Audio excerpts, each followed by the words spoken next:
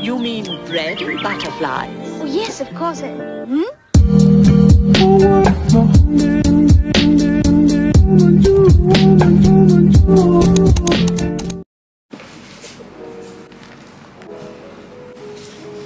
Ya, okay, so selepas beberapa dekat setengah jam juga, Sarah fikir nak set up kamera ni macam mana. So akhirnya Sarah set up macam ni.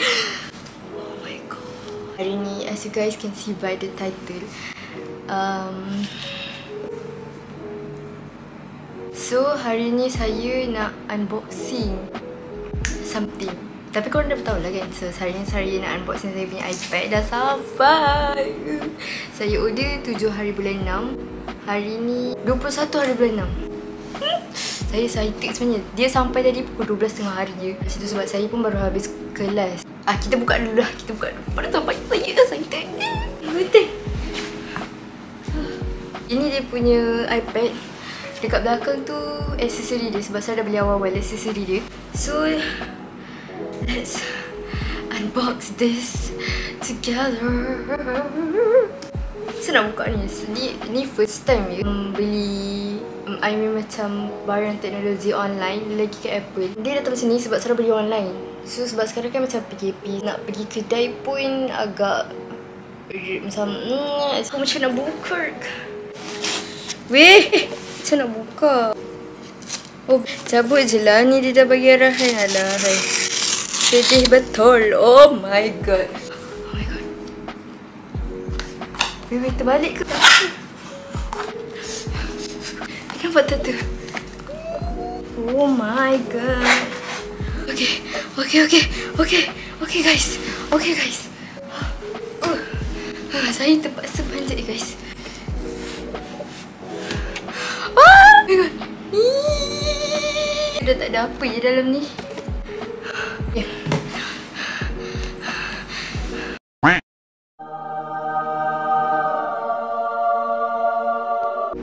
Saya berpeluh. Bukan berpeluh, saya matahari panas tak. Saya excited. Oh my god. So, sebelum kita buka, Sarah akan bagi tahu dulu Sarah beli kat mana dan harga berapa. Ini soalan yang saya tahu akan ramai tanya. So, Sarah akan beritahu. Sarah beli kat mana? Sarah beli dekat Apple website online. Yang ni Sarah beli yang education punya. Maksudnya, korang akan dapat macam murah lah. Apple juga, cuma dia lagi macam murah. Ini Sarah dapat RM200 lagi murah. Tapi saya rasa ni kalau korang beli online je lah korang dapat harga student tu. Harga dia lepas RM200 off macam tu. Bukan sebab sale, sebab harga student. Dia jadi harga dia RM3,729 free shipping. Kalau tak harga dia RM3,929 lah kot. RM3,900 lebih dekat RM4,000. Okay, mari kita unboxing. Ni kotak dia. Yang ni Sarah beli iPad Pro 11 inch 3rd generation Wi-Fi sahaja sebab kita pun nak pakai kat rumah aja. Yang 256GB. Sarah beli yang 256GB sebab Sarah nak guna ni untuk editing dan juga online class semua tu. So kalau editing ni kita kena ada storage yang besar. So Sarah belilah yang 256GB. Oh, by the way, thank you to my dad juga. My dad. Sebab ayah saya lah. Sebab Sarah tak guna 100% duit Sarah. Papa Sarah tolong bayar sikit. Sarah rasa 3,000, Papa Sarah bayar selebihnya. So Sarah cakap thank you so much Papa. Sebab bulan ni bulan my birthday. So macam yang ni Sarah ambil colour space grey. So excited tapi macam sayang. Okay guys, it's time for ASMR. ASMR. Okay. So dia ada bagi tanda kat sini. Oh my god. Okay. Bapak lah. Oh, cabut tak ASMR pun bongok lah. Tak ASMR lah.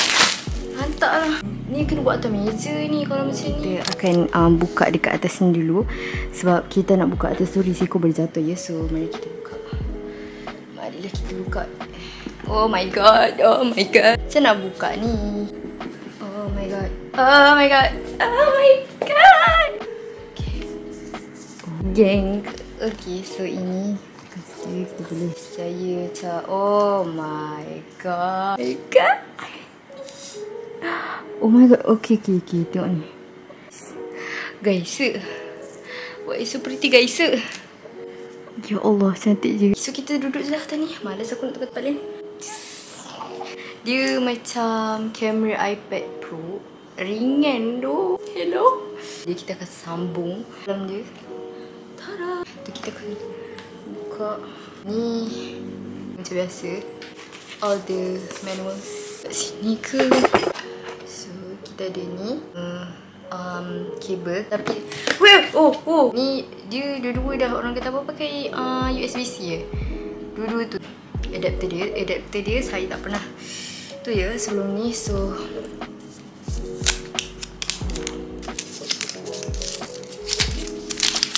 ni saya macam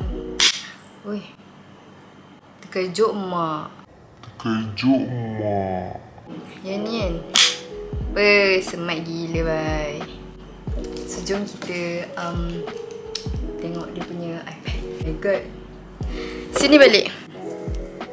Okay. Profesional betul lah perempuan ni. Nampak tak?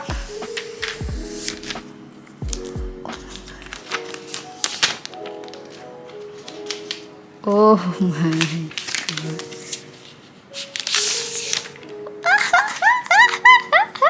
Besar gila tau. Okay, so sebabkan beli online ni, kita boleh macam buat engraving kan. So saya letaklah sarah key, nampak? Sarah key kat situ. Tapi ni kalau korang beli online sajalah boleh. Ni kamera dia. Macam tu. Okay, so kita dah habuk. Dia punya tepi macam ni. Nampak tak? Main speaker begitulah. Ni tempat charger dia. Volume kan dan touch button. Takut sebenarnya, takut. Tak nampak. Dah on guys, dah on. Tempat tadi tu kan, dia cerah sangat. So korang tak boleh nampak skrin dia. So kita akan duduk sini lah. Swipe up. Macam tu.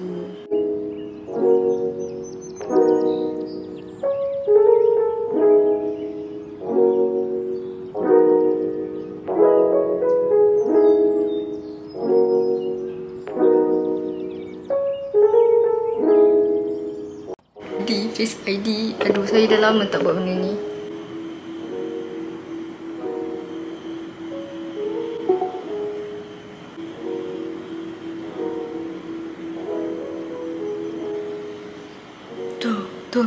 Done. Data. Choose how you want to transfer apps and data to this iPad.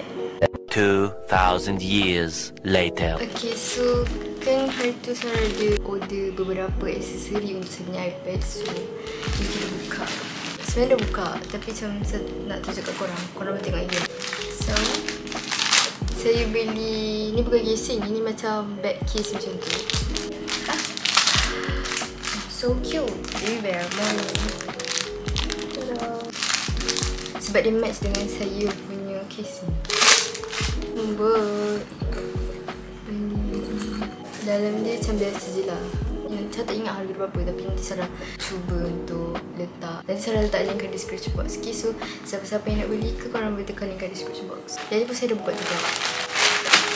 Saya beli casing untuk iPad ni warna pink macam tu sebab saya nak warna pink lah.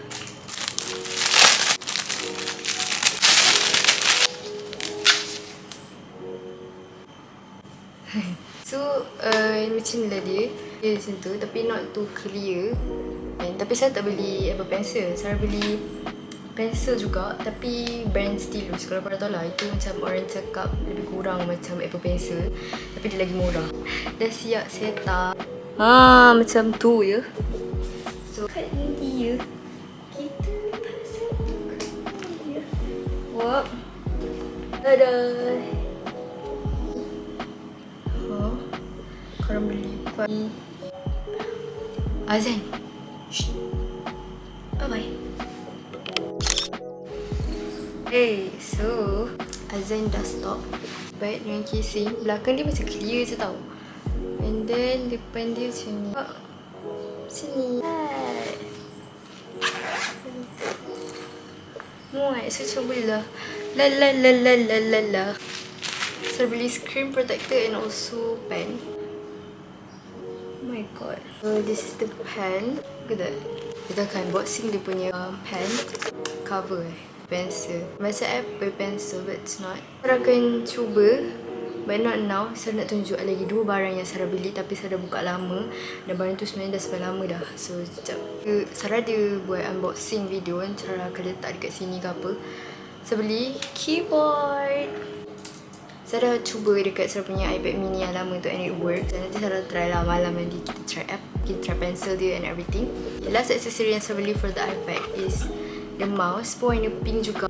Tapi ni Sarah cuba kat Sarah punya iPad yang lama tu, it's not work. So Sarah harap dekat yang baru ni it works. So also link everything yang Sarah beli accessory semua Sarah beli dekat Shopee. So I'll put the link dekat description box sikit. Hi guys sekalian, update ni lah hari ke seminggu selepas saya buat video unboxing yang korang baru tengok tadi. Okay, so ada beberapa aksesori yang saya beli kan. Ni iPad saya dah pakai around seminggu and I love it. Saya dah pakai untuk edit, saya dah pakai untuk online class. Dah tak ada lagi lah rasa menyesal beli benda ni.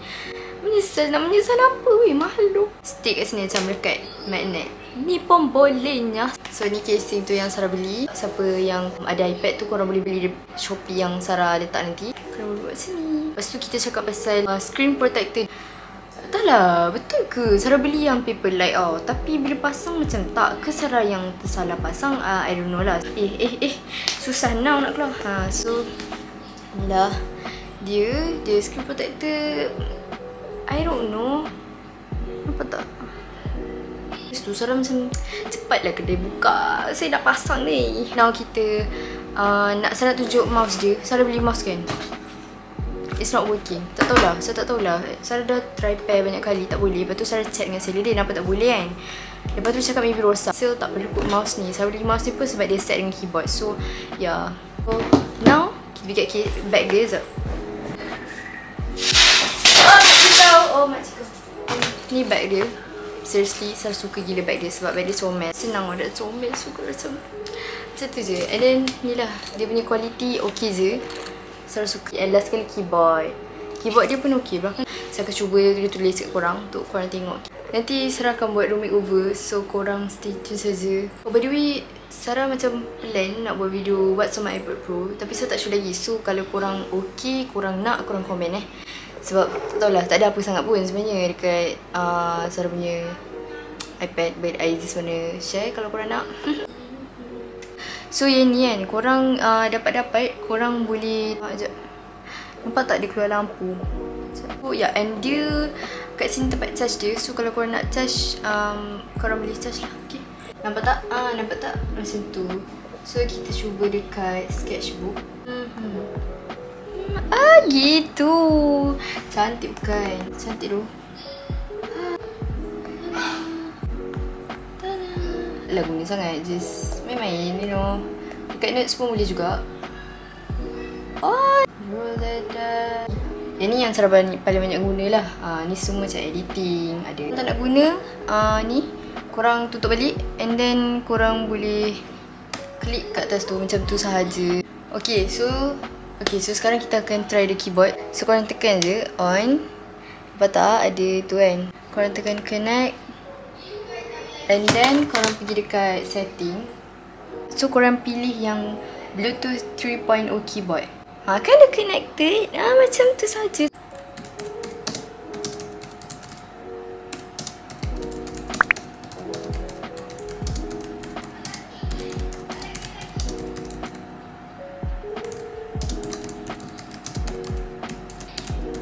Okay, so boleh juga Sarah connect kat phone. So bukan kat ni je, kat phone pun boleh juga. So Sarah akan letak link dia dekat description box lah. Itu je lah apa yang saya nak cakap. And saya bersyukur sangat. Saya bersyukur apa yang saya dapat. Tapi tak salah kan kalau kita nak yang lebih baik. Kalau saya tak buat YouTube, saya tak tahulah saya boleh tiba-tiba ilmu kan. Boleh beli barang macam ni guna duit saya sendiri. Saya doakan apa yang korang nak beli tu tercapai. Okay guys. So, tu je lah. Dah, saya nak sambung edit video ni. Bye-bye.